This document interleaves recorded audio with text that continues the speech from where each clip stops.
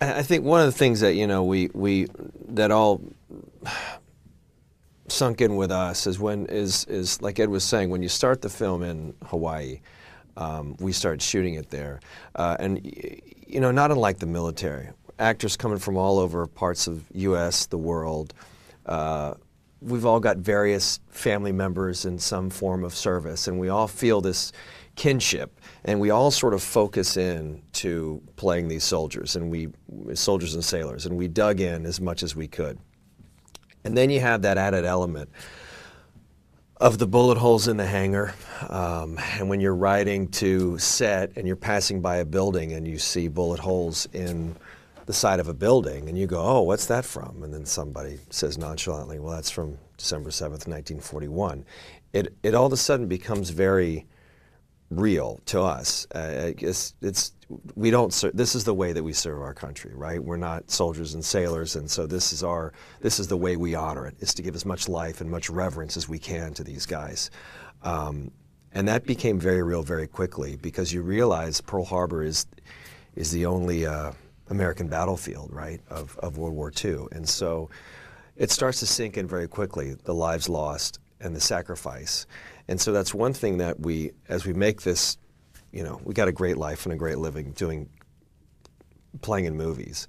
And it becomes very real very quickly for us to play these, just give some sense of soul to these men and women that sacrifice so much. And so that's certainly something, as we sit here in the Pentagon, you know, for us, it's a pretty big deal, because we know what a wonderful opportunity that we've had to add to naval history.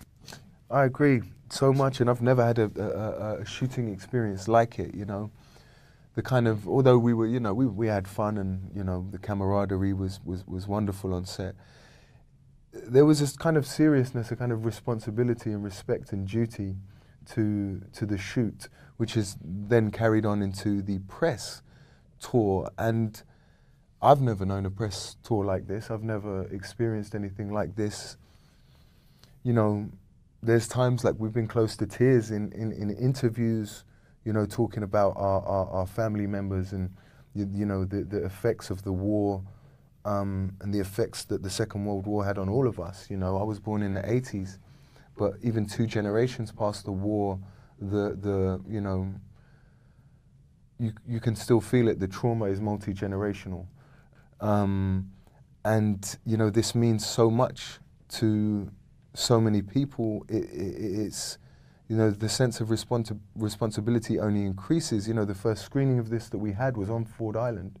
It was poignant, romantic, and fitting that we went back there to screen it for the servicemen and women over there. We had the Admiral of the Pacific Fleet introduce the movie, and we had the Navy band play before the screening. It was one of the most poignant experiences I've ever had. I was close to tears when they clapped at the end.